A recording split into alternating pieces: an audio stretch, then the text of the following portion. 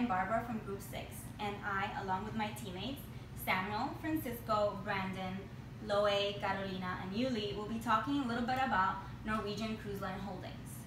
We'll give a brief intro and history of the company, and then we'll go right into its financials, talking a little bit about its liquidity assets and its debt to assets ratios. And finally, we'll leave you off with our thoughts about whether it's a good investment or a bad investment and where we see the company going in the future. So let's get started. Introduction. So the company was founded originally in 1966 as Norwegian Caribbean Lines. Today, it is a global cruise company that operates 3 different cruise lines. These include Norwegian Cruise Line, of course, Oceania Cruises, and Regent 7 Seas Cruises. Amongst these 3, they have a combined fleet of 24 ships that travel to over 500 destinations worldwide. Also, they're planning to introduce 4 new ships by 2020. The company went public in January 18th, 2013. Its IPO price was $19, and today it is traded at over $44. So we've clearly seen an over 134% increase since its IPO over 3 years ago. It is traded in the NASDAQ exchange. The company is incorporated in Bermuda, but its corporate headquarters are in Miami. And finally, the company is most well known for its introduction of freestyle cruising, which revolutionized the industry by giving a lot more flexibility to the cruiser in terms of what they want to do, what kind of food they want to eat, when they want to eat, what kind of excursions they want to go to in their destinations, and all that kind of stuff. So that's a little bit about the history. I'm going to send it over to my colleague Yuli in Miami, and she's going to start off on the financials for you. Thanks, Barbara. We are going to look at a general financial snapshot of Norwegian.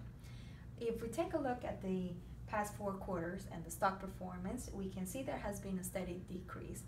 And it started at $58 in January, dropping to $43.99 towards the end of the year. There are a couple of reasons why this is happening. Actually, in May, Norwegian released its first earnings report, and where they cited that one of the major reasons why the stock was suffering, it was due to the terrorist attacks in Istanbul, Brussels, and Paris that has caused a major struggle in the cruise line and the European cruise revenue. In addition, towards the end of the year, that low price is due to the expected low demand of the cruise lines and in general. On the positive side, the stock will start to increase due to a major addition of the Norwegian Joy. It is a ship that will cover the Chinese market, Asia Pacific, and it will continue to increase its value throughout 2017.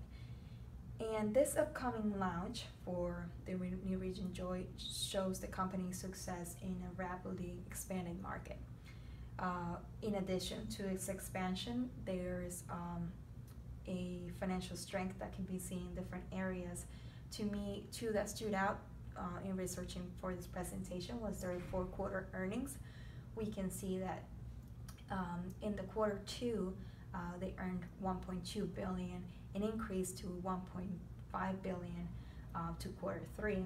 And not only are they making more money, but they're also keeping more of that money. So if you see in quarter 2, the profit margin is 12.2% and then increased to 23.1%. So we are now going to look at a more detailed financial health of Norwegian Cruises. So I'll pass this on to my teammates. Thank you. Thank you, Yuli. Now we're going to have a much deeper analysis of the financial situation of the company. We're going to talk about liquidity. Liquidity ratios are the ratios that measure the ability of a company to meet its short-term obligations. The higher the liquidity ratio are, the higher is the margin that the company possesses to meet its current liability. Liquidity ratios greater than 1 indicate that the company is in good financial health and is less likely to fall into financial difficulties. After reviewing and analyzing the liquidity ratios of Norwegian Cruise Line Holdings Ltd., we can conclude that the company does not possess the capacity to meet its short-term obligation. We can see that in the value of its current ratio of 0.14. This, over here, we can show that the firm has not enough resources to pay its debt over the next 12 months. Also, we can see a quick ratio, over here, of 0.12 also indicates that the company cannot meet its short-term using near cash or quick assets. Now we're going to go to this negative value of 0.17 of the net working capital ratio. This shows that the company does not have the capacity and funds necessary to continue growing, expanding, and improving its operations. Now we're going to go and analyze the asset situation. Okay. As we all know, assets utilization ratio are the key to analyze how efficiently is the firm managing its assets in relation to producing sales. In case of this firm, we can see an inventory turnover ratio of 0.09 over here. This ratio measures the firm's management of its inventory. Usually, a higher inventory turnover ratio indicates better performance because the firm's inventory are being sold more quickly and it seems like healthier. The value of this ratio indicates if inefficiency, poor sales, excess inventory, poor liquidity, and possible overstocking. Now we're gonna see another value, the fixed asset turnover ratio of 0.46 over here. This indicates low efficiency, managing fixed assets to generate self-revenue. A higher value would indicate that the assets are being utilized more efficiently, and a large amount of sales are generated using a sales amount of assets. Now we're gonna pass over to Brandon. He's gonna give you another view of this interesting number of this firm. Thank you so much. Thank you, Francisco. So now we're going to be moving on to debt ratios. Debt ratios show a company's overhead, a company's debt compared to its assets, or maybe compared to its owner's equity. It just shows total liabilities of the company compared to perhaps just cash flow assets in general. These debt ratios, to give a quick synopsis or summary, the higher the ratio, the more unfavorable it is for the company and just the more risk it shows for the company, which tends to be the case for Norwegian Cruise Lines. Our total debt ratio is 0.69 compared to industry average 0.39.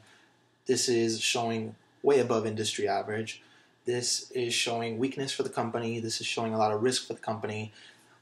This just does not show much upside or growth for the year.